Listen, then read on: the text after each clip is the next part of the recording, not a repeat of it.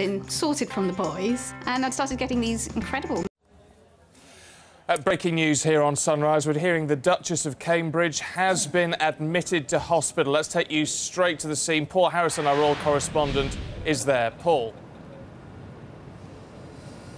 Yes, good morning. Well, it appears that the great Kate wait is finally over, and the Duchess of Cambridge has arrived here at St Mary's Hospital in Paddington. A brief statement has been sent out by Kensington Palace. I'll just take you through the few paragraphs that we have. They say that Her Royal Highness, the Duchess of Cambridge, has been admitted this morning to St Mary's Hospital, Paddington, London, in the early stages of labour. So the Duchess of Cambridge is now in labour, and that's confirmed by Kensington Palace.